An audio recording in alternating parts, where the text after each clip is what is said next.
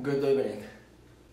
Today, in the previous video, I told you to be aware of the functions of the respiratory diaphragm and pelvic floor muscles, but I forgot something important, so I would like to tell you that. If you forget this, it may weaken the pelvic floor muscles further, so please check it.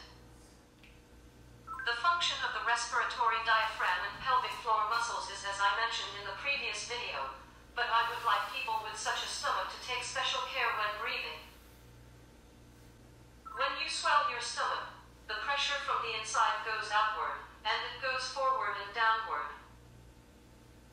Therefore, for those who have hungry skin and pop out, if you take abdominal breathing in this state, the pressure from the inside to the outside will be very strong.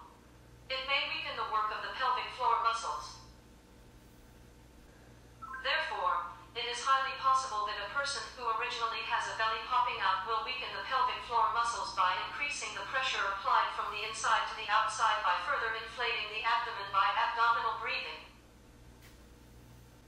People who are originally hungry are the first to withdraw their stomachs firmly, so it is important to be strongly aware of exhaling.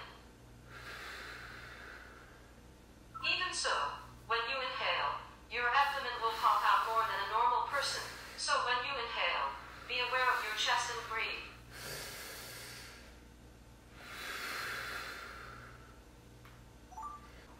Switch between inhaling and exhaling in the stomach.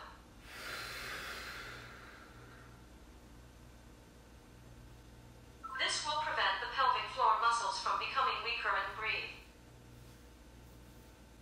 On the contrary, those who have a dent in their abdomen are likely to have a stiff pelvic floor muscle in those who have a dent all the time.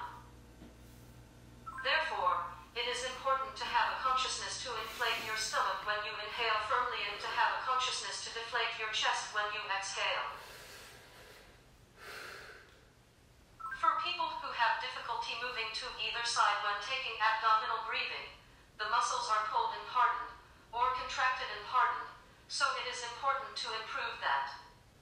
Since the diaphragm is one of the muscles when breathing, it may be necessary for some people to soften the respiratory muscles around the ribs. If you can breathe well, try a massage around the chest and abdomen. This is a Japanese video for the outline, but if you'd like, please check it as well. Let's improve the function of the pelvic floor muscles and improve the male function. 是的 ，see you in the next video，拜拜。